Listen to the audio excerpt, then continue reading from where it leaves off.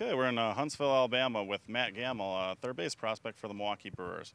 Matt, tell us a little bit about your experience in professional baseball. First of all, you went to junior college in Florida, and you were drafted by the Brewers.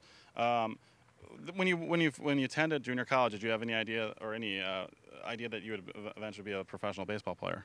Not really, no. It never really crossed my mind. I was always been under the radar kind of player. No one really knew about me. And, I was just kind of playing because I enjoyed playing, kind of get school paid for. Yeah. So you were fortunate enough that the Brewers were actually scouting Darren Ford, a prospect they drafted in the 18th round, and they discovered you. And basically, the scout there at the time, tell us a little bit about your relationship with him. Did he really clue you in on the fact that you may be drafted someday by the Milwaukee Brewers? Yeah, Doug's a great guy. I've formed a good relationship with Doug from the draft and just over the years. And, you know, they showed the most interest out of all the teams. So I kind of figured I'd probably be a Brewer. So, that was good. And Doug's a great guy. Never lied to me. Just always kept it straight. Cool, very very cool to hear. Now, when you got drafted, tell us, was that really exciting to you? Was it after you found out about it? Who was the first person you contacted? Well, we were all my friends were over there the day of the draft and stuff. We were just kind of listening. And, I don't know. I didn't really know how to approach it because I've never been through it before. I went surfing that morning and went fishing that evening. So I kind of heard it on my dad's satellite radio in his truck, and then they all came outside and whatever. So it was a good day. It was a fun day.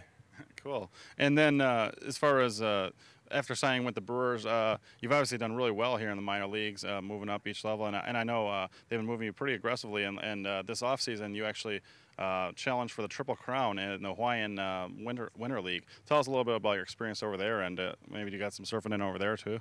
Probably shouldn't talk about that.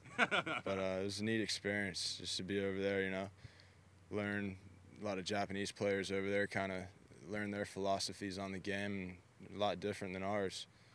And just to be over there with a lot of good players and a lot of good pitching, it's a good experience. Okay. And then as far as growing up, when did you first start playing baseball? And was it something that you always loved, or were you encouraged by either a family member or a sibling or something like that? Or what really made you want to play baseball? I started playing when I was 5. I've been playing for a while. I wouldn't really say that my family influenced me to play or encourage. They encouraged me to do whatever, do what I wanted.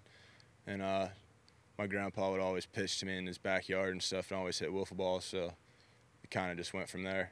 So my parents have always just supported me in kind of any decision I made, and never forced me to really play sports or anything like that. So that helped a lot too. That I didn't, I did it because I wanted to, not because I was forced to do something. Sure. And then here up in the minor leagues, obviously you're playing at third base, and obviously you've been hitting great, and it's forcing you to move along pretty quickly. And the Brewers and Brewer fans up there are really excited about seeing you one day. Obviously, with Ryan Braun's move to the outfield this year, it opens up a spot and possibly in the future at third base for yourself. Just like Braun, you've had a little bit of struggles defensively.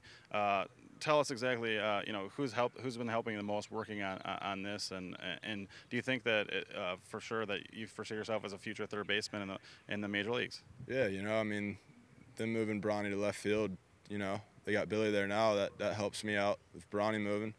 I got to come out and do my day-to-day work and keep getting better. I've improved tenfold since last year at third already. It's from just working hard in the off season and working with Don Money and Garth Orge, and just coming out day after day and just working on my footwork and just getting that concrete instead of to where in the past it's just it's come and gone. So now I'm just really working to repeat it and keep repeating it day after day.